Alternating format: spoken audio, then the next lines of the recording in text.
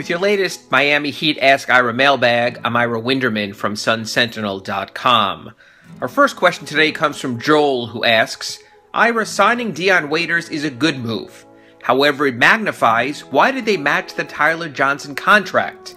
He will now become the third off guard behind Waiters and Josh Richardson. How many guards are now under contract? Well, Joel, the Heat already have Waiters, Johnson, Richardson, Goran Dragic, Wayne Ellington, Briante Weber, and Rodney McGruder all under contract in their increasingly crowded backcourt.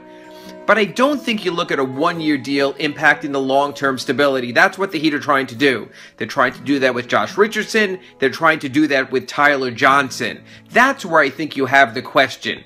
If you added someone like Dion Waiters and he takes the minutes of one of those players, then it seems to me that he's really cutting into what really matters, and that's the long view for the Heat.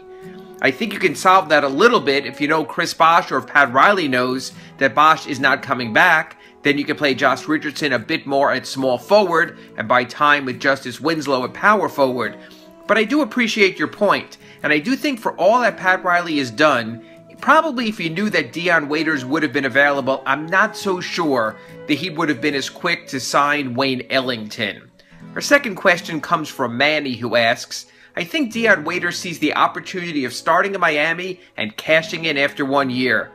Manny, I'm sure that's what he's thinking. But again, that goes to the first question here. If Dion Waiters does step up his game and does have a big year, he's not going to pick up the option year in his contract. He's going to opt back out, and that means the Heat will have to use salary cap space to retain him when they're looking to use salary cap space elsewhere.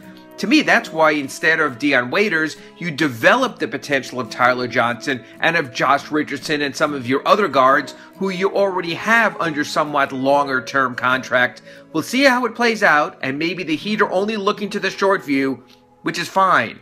But I think it does raise somewhat of long-range questions. And our third question today comes from John, who asks, what number will Dion Waiters wear on the Heat? Surely the front office will not allow him to wear Dwyane Wade's number. If they do allow that, that decision seems to lack tact, awareness, and respect. John, I can assure you that no player will wear number 3 again for the Heat, and the next time you'll see a number 3 Heat uniform will be when it's raised to the rafters at American Airlines Arena.